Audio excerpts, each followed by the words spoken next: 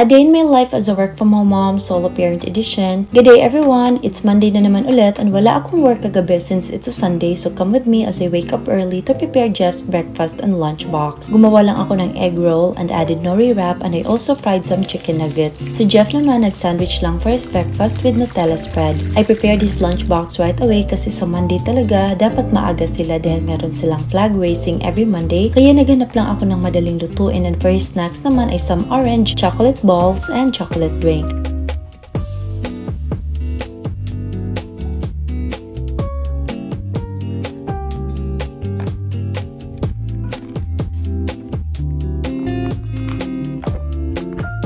I sent him off to school right away and nagbihis lang ako because I want to try a new hobby today. But before that, nilagay ko muna itong mga bulaklak na nabili ko kahapon sa base dahil medyo nalanta na siya and it needs water. Nakaka-relaxing talaga para sa akin kapag may new sets of flowers ako sa kwarto, and that's so therapeutic for me.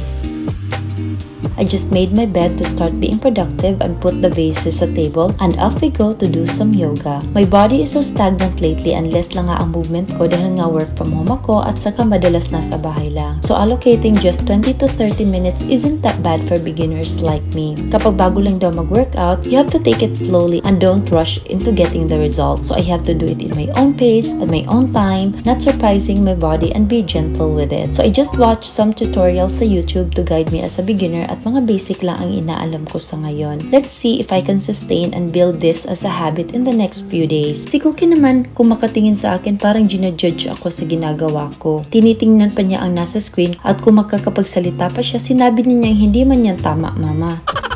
After my yoga, I just cleaned Cookie's ears at alam kong gusto rin talaga niya kapag nagtatanggal ako sa kanya ng ear rocks. Very submissive siya at hinahayaan lang niya ako. I relaxed a bit dahil maaga pa naman, and oh, it was a great start of my Monday na nakapag-yoga ako ng 30 minutes. After that, I decided to take my brunch, and for today, gagawa lang ako ng green salad with chicken.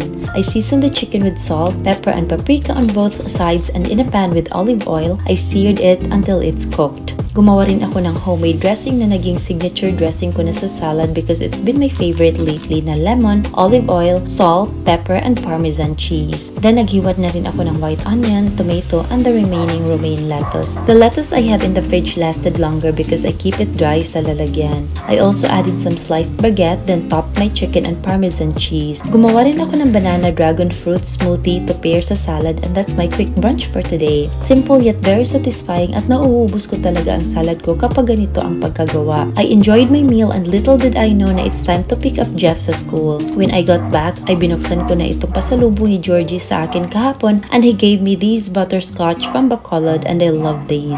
Masarap tong ipari sa kape during my shift, kaya I will keep some para I have something to grab in the next few days. Birthday nga pala ng sister-in-law ko, yung asawa ng kuya ko, and we decided to visit them and have dinner sa bahay nila tonight. And I do not want to go there empty-handed, so gagawa lang ako ng cucumber kimchi and slice the cucumber thinly. Kami-kami lang ang magse-celebrate at simpleng handaan lang kami on birthdays talaga. Mas nai-enjoy pa namin at napapanatili ang bonding sa isa't isa. I just added salt sa cucumber at hinayaan muna, then also sliced the carrots. Gumawa na rin ako ng sauce para dito and added sugar, gochujang or pepper powder, fish sauce, vinegar, sesame oil, and sesame seeds, then mixed it well. Nirinse ko na rin ang cucumber sa tubig and drained it, then saka ko pa nilagay ang carrots at saka ang sauce na ginawa ko, then mixed it well hanggang sa ma-fully coated lahat. Naghiwa na rin ako ng red bell pepper and white onion and also pork dahil magdadala ako ng barbecue tonight, kahit konti lang kasi may mga pagkain na rin naman silang hinanda doon.